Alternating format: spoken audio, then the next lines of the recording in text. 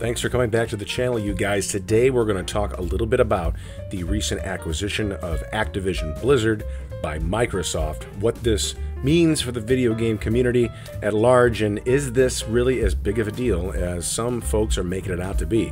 That's coming up right now.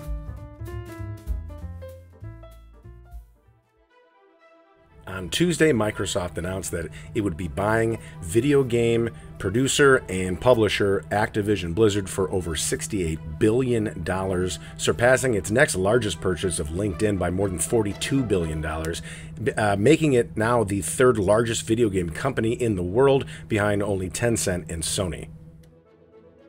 This purchase is coming on the heels of Activision Blizzard having a lot of issues publicly with workplace harassment allegations, and many have called for their CEO Bobby Kotick to step down.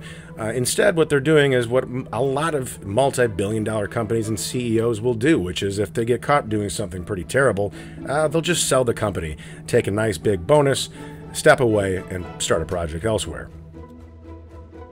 And as has been laid out in some reports, Kotick does appear he will stick around for the transition period, but then will be stepping down as soon as Xbox takes full control over Activision, which, you know, however you feel about it, it's probably a good thing this guy isn't going to be around anymore. With that said, it's probably a pretty fair bet that Bobby Kotick is going to end up somewhere else running another company, maybe a little less publicly for a little while. But if there's one thing we know, it's that ethics are never going to get in the way of making an assload of money. But let's move on to what this big purchase really means for video gamers and the future of the games that were associated with Activision and Blizzard. So as we look at the list of games from both Activision and Blizzard, something to keep in mind is, you know, despite this sale happening, it doesn't mean that, you know, all of the team members from either of these developers or publishers are going to be leaving overnight. That's not going to happen. I mean, mostly everybody that is involved in working on any of these franchises are going to stay in the places they were, because ultimately they're not a part of any of the problems that were going on with the CEO, Bobby Kotick, or any of those issues. So, you know, these games, while this is still a monumentally huge purchase, it isn't going to be the, you know, I don't believe this is as big of a deal as a lot of people are making it out to be.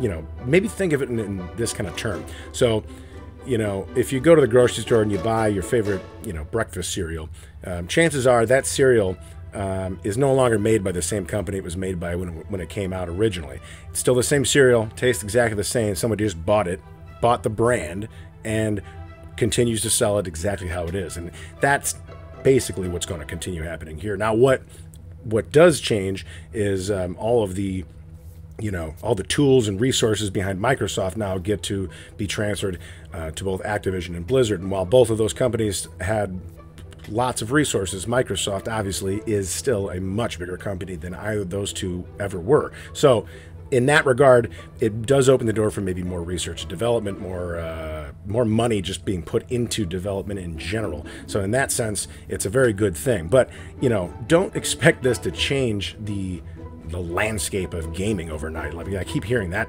you know, headline being thrown around. I just think it's ridiculous. It's just a way to catch people's attention. The reality is, it's a major purchase. They're buying the rights to these games so they can sell them for themselves. That's it. That's really all that's going on here. But that being said, it's still, like I said, a huge purchase. $68 billion is a lot of money, and it'll be interesting to see what kind of extra resources Microsoft is going to start throwing into some of these games. Will they maybe revamp some old games that have died, like World of Warcraft, a bit?